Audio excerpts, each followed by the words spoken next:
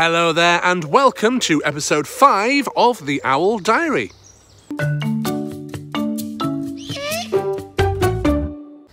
This week's Owl Diary is brought to you by Pebble the Burrowing Owl. Well, that would be quite a unique idea, wouldn't it? Hi there, so the Owl Diary is now a weekly vlog here on YouTube. So this episode 5 follows on from January's, which was episode 4 if you like. And I suppose I should start by filling you in on all the things that have been happening over the last few months. Well, not much, because we've had that lockdown. So we have had a few bits and pieces, and I'll update you on them in this video. I should probably say this is Pebble. He is a burrowing owl. He's now 4 years old, and these are native to the Americas, and they like to run around on the ground, catching insects and small reptiles and little mice and things.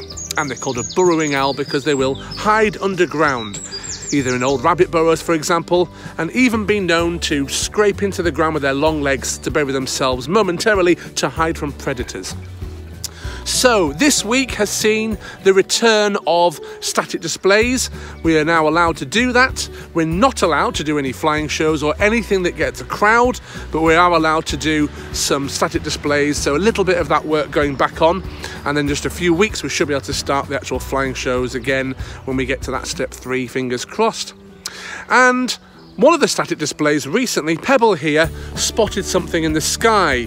A little distance away, there's some construction work going on, and there was a drone. And he saw that drone, probably thought it was a bird of prey or some other risky predator, and then did this.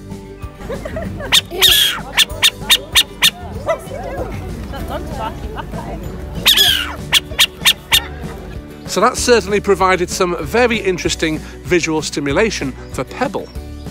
So last week I did the first full day school visit that I've done in over a year. It was really wonderful to do it as well. I did a 90-minute session, then a 2-hour session, and another 90-minute session. And I thought I would find it quite exhausting, but in the end it was just so enjoyable that the day went really quickly. We had lovely sunshine all day. We did the visit outside, of course, due to the various restrictions we've got. So we had all that lovely fresh air, and I took some exotic animals, including the corn snakes, the big Madagascar hissing cockroaches, and the children and some of the teachers were able to actually handle these reptiles. And I also took Ollie, my male eagle owl. He did a bit of flying between some of the apparatus in the play area they had there, and Bailey did some lovely big long flights. He's our male barn owl. I also flew the Harris hawks, and I talked about what a keystone species is. I talked about the ecosystem. I told them lots of facts about the birds and the reptiles and how they survive in the wild, their amazing senses and things like that. And the children and teachers said they really enjoyed it. We even had one teacher tell me afterwards that she sadly lost her daughter during the lockdowns, and something they've been doing to cope with that is to reconnect with nature, go on walks. They've been watching the tadpoles turn into frogs. So she said the visit for her was just wonderful. So we've done quite a bit of rescue work over the last few months, including a male barn owl that was unfortunately struck by a vehicle in the North Yorkshire moors. We took it back, took it to the vets. It had an X-ray, and that revealed breaks to the bones on both wings.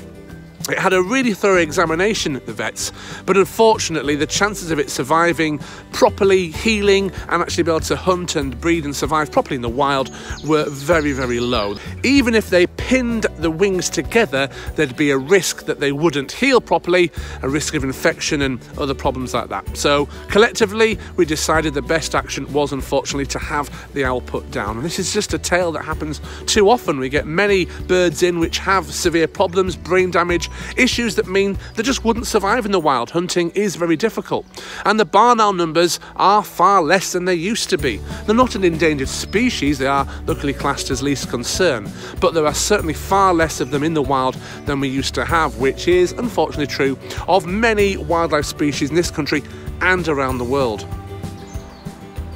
Now, didn't an old MP, maybe a Prime Minister in the past, once say, education, education, education? Well, we believe that anyone who runs an animal business with birds of prey, exotic animals or goats or whatever it might be, has kind of a duty to educate people from very young to very old and everyone in between about wildlife, about animals in the wild and how they survive, about how you look after animals in captivity, or captive care as I like to call it. And that really is the heart of the ethos of what we do, educating people about the animals. So when we're running our handling displays, we ensure to tell people facts about the birds or facts about the reptiles they might be holding. There are lots of interesting things to learn, and we do feel it is very important. Well, I hope you enjoyed this video, and please keep an eye on the channel for more videos coming up in the near future.